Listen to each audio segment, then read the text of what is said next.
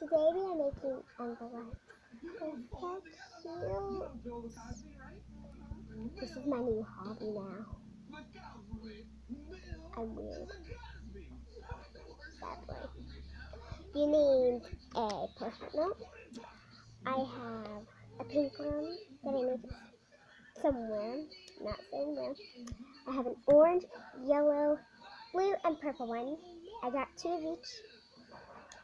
And you need tape also.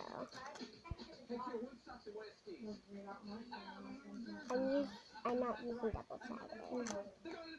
I'm just using normal tape. Okay. You can also put notes in them if you fold them tiny. So, thank you to my friends who gave me an idea of posting my new hobby. Anyway, let's get started. Okay, so I am doing an orange one. So what you do is you fold it, like put it this way, then fold it in half on the sticky part, but you're going to make it triangle, so you fold from the diamond across.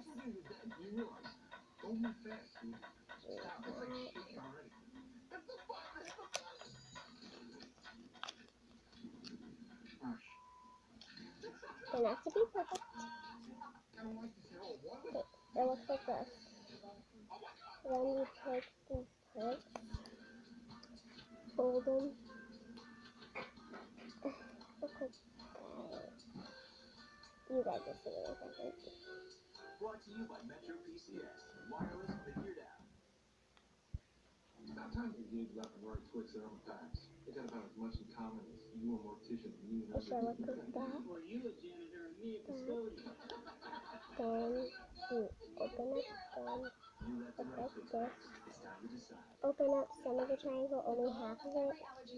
Other half, keep it like it is. Pull the other half down. Hold the triangle other pieces on top. Take piece of tape. And then